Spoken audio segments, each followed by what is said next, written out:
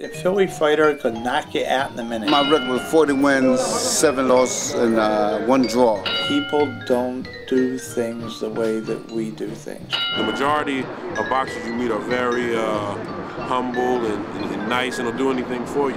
We are the best.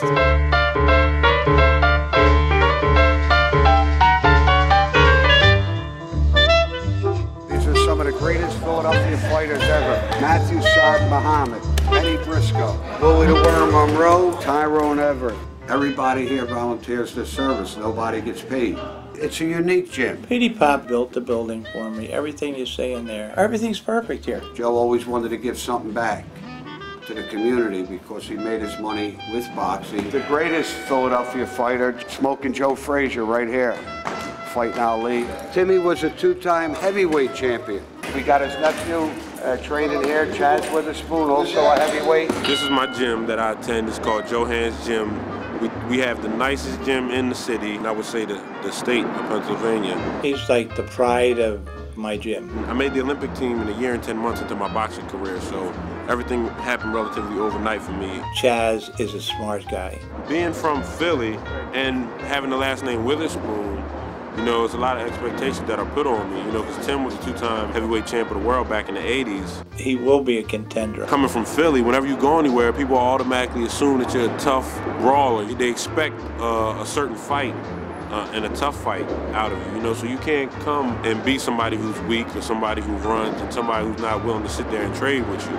You don't get many Philly fighters that are dancers and hit and run. That doesn't happen. And you probably couldn't get training for that fighter in Philadelphia. Philly has a rich tradition of tough, rugged champions. You have to carry that torch, so to speak. I'll introduce you to Lawan Simon. He was getting ready for a title shot. Broke his jaw in the 2nd round, finished the fight and won it. It's the only other guy that ever did that was Muhammad Ali. My name is Lawan Simon from Philadelphia, PA. I've been boxing for 7 or 8 years.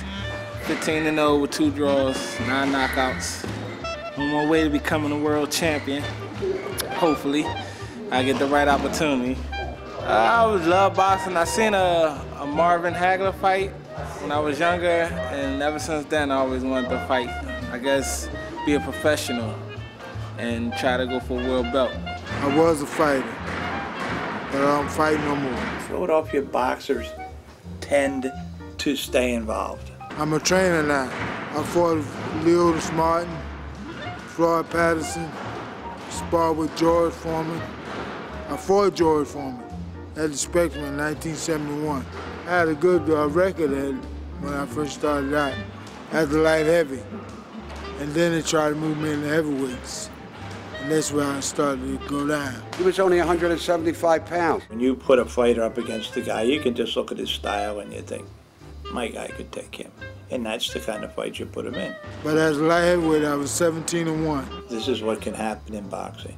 Today, if he was my fighter, the way we care about our fighters, we would have made no money, but would have kept him light heavyweight. We have 2 fighters now. We already turned down 3 or 4 fights because they weren't the right guys that they wanted to match us with. This is one up-and-coming amateur here. He's going to be fighting in the Mid-Atlantic tournament, also the Golden Glove. Best trainers you can get. They're like a father figure for those that wasn't raised with one.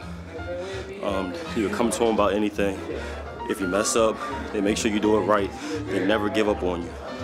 Never give up on you. That's one thing you never got to worry about. Whatever it takes, you know what I mean, to get you where you need to be, to get you on the right track. And I love them without a doubt. They make me feel complete, you know what I mean? And here I know I got a family. Here I know I definitely got a family at Joe Hans. Yeah, he's probably our top amateur right now. He's progressing really well. He has a lot of natural abilities, and he's also the first cousin of Chaz Witherspoon. Some of that could come from the bloodline, and he's going to advance quickly through the amateur ranks. You go to Cincinnati, maybe they had 1 champion or something, and that guy goes to the gym. They might open 10 gyms, but these kids never see a world champion. My name is Bobby Boogaloo Watts, former top middleweight in the world. One of my biggest wins was Marvelous Marvin Hagler. January 13, 1976. I'm training kids, fighters, whoever wants to be one. And then that's what I'm here for. He helps our kids here. It seems like the better these Philadelphia fighters were in the ring, the more of a gentleman they were. When we see a kid come to the gym and he has his gym bag in one hand and his school bag in the other hand, we know that we're doing a job. The thing that Joe and his family are most proud of is there's a computer lab in here for children, because the kids that don't have computers, everyone's welcome to use them. No one pays. I can't tell you how many kids we help, but I know along the way it had to be quite a few of them, kids that might have went the other way. If you save one or two, you know, it's still something. It doesn't matter if you win or lose. It's just having that team and seeing these children develop. Philadelphia boxers stay involved in boxing. Joey Giardello, his whole family comes to the gym. He doesn't leave the community. He stays involved, and he wants to stay involved. Joey Giardello here. And here you have Joey Giardello's grandson and great-grandson right there. It's his grandson and great-grandson. That's amazing. What, 1948 to 1967. I love banging. It's part of me. Been in the family for many years. Just started training. Years ago I was in the gym just for working out. Kind of getting in here now, just kind of having fun with it. It's all non-profit. It's really out of love. And I mean, I got my trainer Tommy here, for instance. He comes here every day of the week, strictly out of love. And I mean, that's what really shows through here. It's like my Cheers in Philly, you know what I mean? It's just a place where everybody can go, and it's kind of like family. You come in here every day, whether you're happy, sad, no matter what, everybody accepts you, takes you for what it is. My son is my pride and joy, Joey Giardello's great-grandson, Shawn Michaels. He's working so far with a few of the guys in here and everything like that, and it looks like maybe after the first of the year he's going to be possibly stepping in the ring. They're not in here like to let the kids get beat down. They're here to work with them and build the kids into better people, and you can see that just by looking at a few of the younger kids here. You can really see how they've just transformed in the months that I've been. You can see it. They really do. They take little kids and make them into men. Yeah, I can't wait till I'm 13. I'll finally be a teenager. That'll be fun. This is my baby fighter right here, Shawn. So, you know, I'm trying to develop and bring him along just as well as other guys. I'm bringing them along. This place, I like it here. It's nice. It's got a lot of space. The trainers, they're good. A lot of nice people here. It's really fun. It's a lot of good experience, and I just love doing boxing. I just love doing it. Take my grandfather's place, Joey Giardello. Today we work on a lot of skills and stuff, bobbing and weaving and combinations. There's a unique way that we train. Sparring sessions, they're like wars.